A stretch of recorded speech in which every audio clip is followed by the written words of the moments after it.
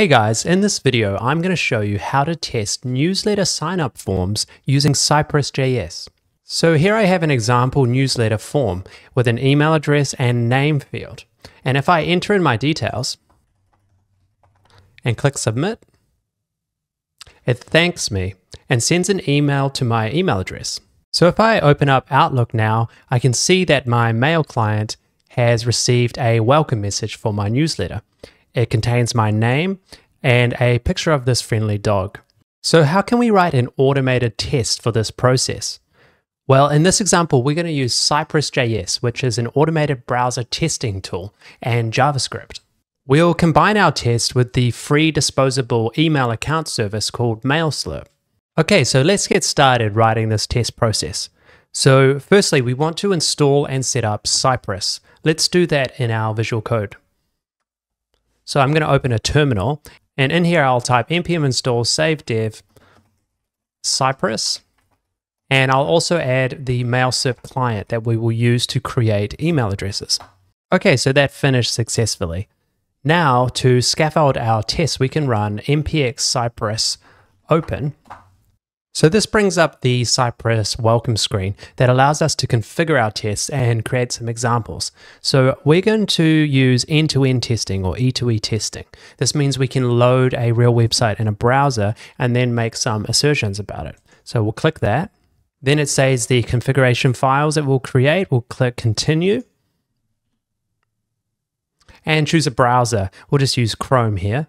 Okay, and now it has opened our Chrome browser and presents us with some options. We can scaffold some example specs or create a new spec or test. Let's click that and let's give it a name, newsletter. And here is the example. Let's say okay and run the spec. And we can see the test passes. So it just loads the Cypress documentation page and makes an assertion about the body. So now we need to design our real test. So in this example, we'll be using an application running at newsletter.mailslurp.biz. This is a dummy application that takes in an email address and name and then sends a welcome message to the email address. So the first step will be loading this website in Cypress. So I'm going to go back to my code editor. Okay, so now if we open up the test we created, we can load our dummy application. So we'll write in here newsletter.mailslurp.biz, and then let's just wait, and we'll wait 2 minutes. So let's run this and just have a look at what we have.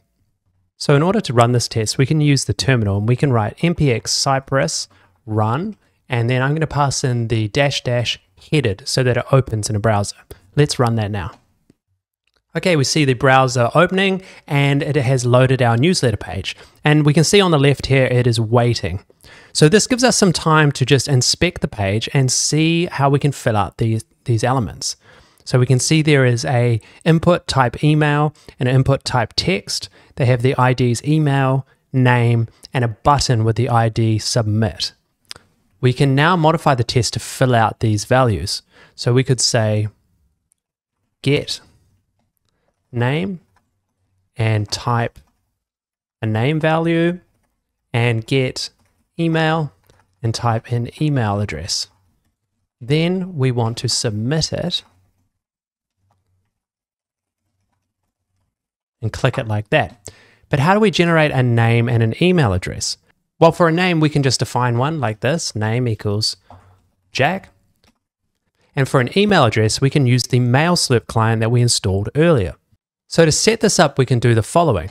What we want to do is type cy then, and we'll use this block to define our MailSlurp client. In here, we can write const MailSlurp equals new MailSlurp. And we need to import the client as well. So we can say const MailSlurp equals require MailSlurp client dot default. Okay, and now in this part here, we want to put our API key. So we'll go back to the MailSlurp dashboard and copy our API key and paste that there. Now we can wrap the MailSlurp instance using cy.wrap, pass in MailSlurp, and then say as MailSlurp. Okay, so that means throughout the rest of our test, we can refer to a Mailslip instance using this. I'll show you how to do that next. So the next step is we want to define a disposable email address. So for this step, we're going to use Mailslip, and in order to access it, we need to use a function, so not an arrow function. We want to use the function keyword. That allows us to access this. So this is something about Cypress where we can access this.mailslip like that, and then say create inbox. And then we'll return that value. And in the next function, we can say that we receive the inbox, and we will wrap the inbox. So we'll say cy wrap inbox.email address as email address, and inbox.id as inbox ID. So we need to surround these with quotes. Now, in our next steps, we can actually refer to the email address and inbox ID to fill out the email and receive the email, and then make confirmations about it. So let's change our step here, filling the form, and we'll use a function. Move these in there. And instead of email address, we can say this.email address, and name is still Jack, where we defined it earlier. After that, let's just wait 1200 again to give us some time to look at the test. Okay, so why don't we run this and see what happens? Okay, so it just loaded the newsletter, submitted a new email address, and signed up using it. And it looks like it's worked. So let's close this now. Cancel that test. And let's just review what we achieved so far. So in our test, we can see that we are defining an instance of the Mailslip client. This allows us to create disposable email addresses for free. We configured the client using our API key, and then we wrapped it here on this line using cy.wrap, and we defined it as Mailslip. Then in the next step, using cy then and a function, we can access Mailslip off the this object. And then we used it to create an inbox. So this is a disposable email address we can use in our next steps. We wrapped the returned value, email address and inbox ID, and then in the next steps, we loaded the newsletter and we filled out the form with a name, email, and clicked submit. Then we waited, and that's what we saw. So this appears to be working. What we want to do now is make sure the email was actually sent to us. And we can do that. We can say cy then and use the function again, and we will return this.mailslip.wait for latest email. So this is a great function in the Mailslip client that allows us to wait for an email to arrive. And that's what we want to test in this Cypress test. We want to submit our email address and then receive an email. And we'll make some assertions about the body of the email as well. So here we can pass in this.inbox ID. We'll pass in a wait time. That's how long we can wait before an email arrives. And we'll return that. And in the next steps, we'll receive that email, and we'll make some assertions about it.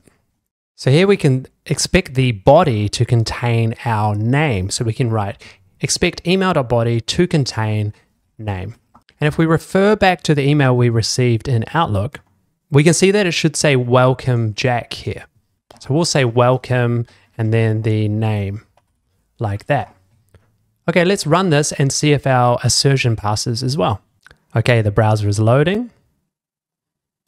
We can see that Mailslip has been configured. It created an email address. Now it's loading the newsletter page. Entered the email address and name, signed up for a newsletter. And now we're waiting for the email to arrive. And it arrived. And we have a test failure. Let's see what's wrong. The cy then timed out. Okay, this means we need to set a longer wait configuration in Cypress so we can wait for the email address to arrive. So let's go to the top of the page and just write cypress.config and write default command timeout, and let's put in a long value like 5 minutes. Okay, and then let's run that again. Great, and our test passes now. That means that we have successfully signed up with a new email address, received that email, and made an expectation about the email body. This is a really useful test if you have a newsletter sign-up form or something similar on your website and you want to know that it's really working.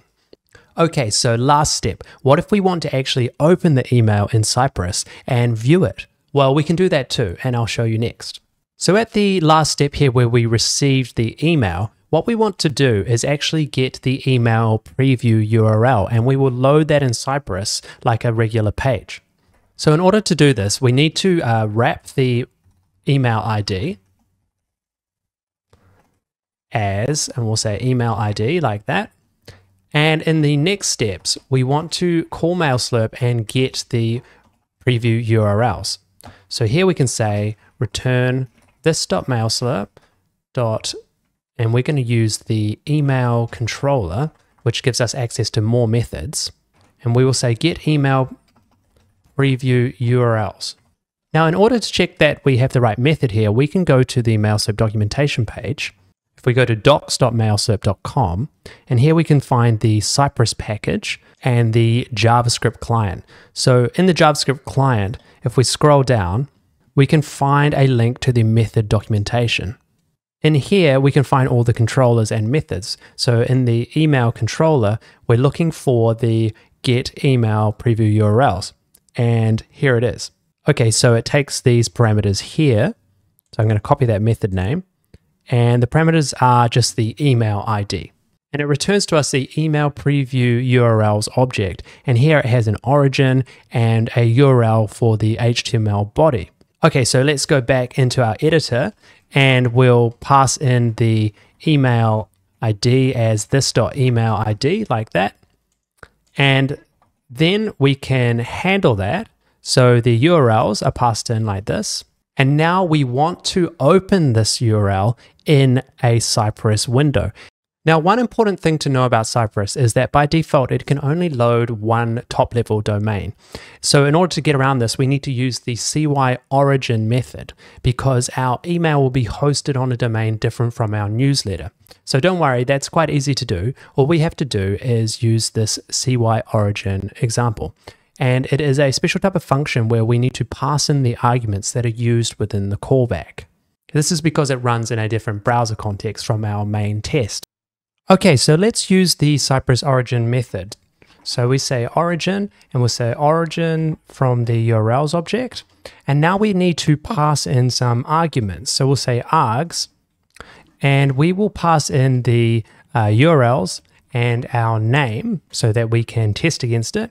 And then we can destructure that in the callback function. So we'll say, put this here and say URLs name like that. Now from within here, we can actually say visit, and we can visit the plain HTML body URL like that. Then we can make an assertion on the body. So we can say cy.get, and this should contain welcome name, like so. We'll make that contains, and let's return from this. Now let's run our test and see what happens. Testing. Okay, the browser is opening, it's creating an inbox, and it's filling out the form, submitting it, waiting for the email to arrive now, and our test has passed. So that's it, guys, a simple tutorial for how to open emails in Cypress JS. For all the code, check out github.com/mailslurp and like and subscribe below for more content. Thanks.